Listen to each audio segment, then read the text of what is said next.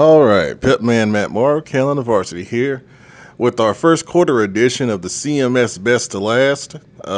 In the past, we've typically done this with all the teams in the Southwest, the IMAC, and South MAC 7 conferences, but we're focusing on CMS teams this year.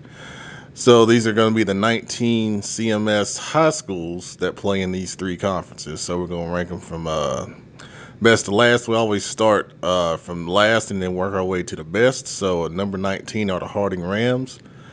Number 18, the South Mecklenburg Sabres. 17, the Hopewell Titans. 16, Philip O'Berry Cardinals. 15, Olympic Trojans. 14, the Garinger Wildcats. 13, East Mecklenburg Eagles. 12, the Ardrey Knights. And number 11, the West Charlotte Lions. And just a little summation on 19 through 11. The biggest surprises so far this season out of this group, obviously Garinger getting the win over Harding, and then last week being competitive with West Mech, losing 43-20. So you see the progress that Garinger is showing within its program. West Charlotte off to a 2-1 start as well. Stands out among this group of teams, and even throughout some of the other teams, Hopewell has shown good improvement throughout the season from where they were last year.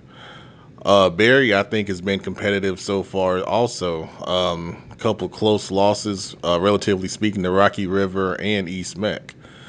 East Mech, I think, has shown incremental improvement as the season has gone along from when I first saw them in the Jamboree to last week when they put up 48 and defeating Barry. So those are my thoughts on teams 19 through 11. So now we're going to look at the top 10. Coming in at number 10 is in the Independence Patriots, off to a good start at 2-0. They defeated Hopewell, and then last week they defeated Olympic after having a bye in week 1. So obviously playing still with heavier hearts for Divine Flash Simpson, but they're playing well, and the passing game is really doing well at Independence so far. Number 9, Rocky River. They defeated South Iredale in week 1, and then in week 2 they defeated Barry. But then last week they had a tough game against Vance, but still a 2-1 record. Still in a good spot. This week is a big game against North Mech. Number 8, Providence. Providence had a big win over East Mech in week 1, but then they lost to Huff on the road in week 2.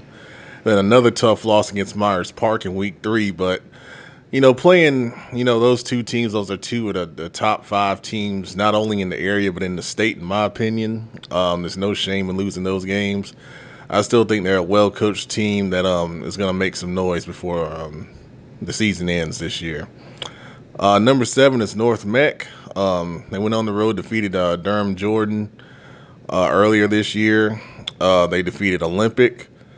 And now they've got a big game against Rocky River this week on the road, and that's actually the Patriotism Bowl, and when we get to our previews, we'll talk more about that.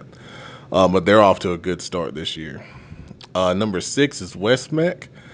Had a close loss to Vance week 1. Then they bounced back pretty well, defeating West Charlotte and then Garinger. They're getting healthy, and, I've said it, probably since the preseason, once these guys are healthy, they're going to be tough to stop, and they're starting to show that, especially on the offensive side of football. All right, our top 5. Number 5 is Vance. Vance has been playing really well, as they always do. They get better as the season goes along. Most impressive win over Rocky River last week. As Coach Brand likes to talk about the premium gas, it looks like the premium gas is starting to load up, and they're getting that engine going up there off IBM Drive.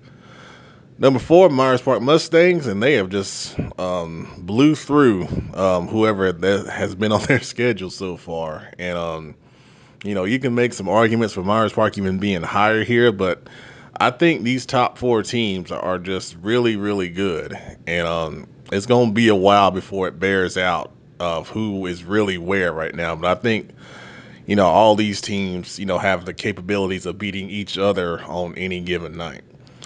Number 3 are the Huff Huskies, of course. They've blown through everyone just like Myers Park has so far.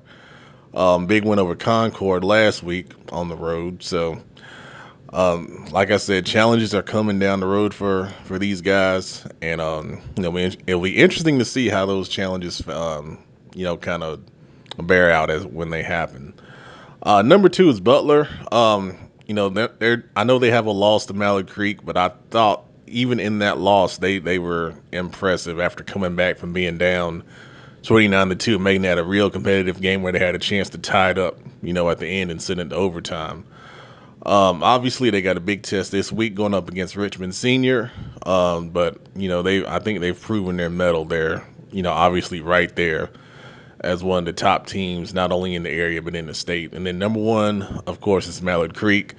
You can just see their physicality. You see their athletic ability. I think the biggest difference between this team and then other teams is the playmaking ability and the ability to have big plays on offense. And I think you're going to continue to see that bear out. They had a bye this past week, and now they're getting ready to play Berry this week.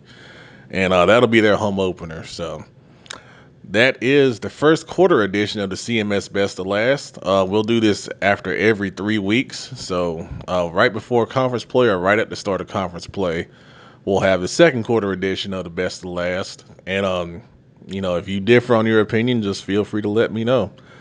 All right, guys, we appreciate it. Thanks.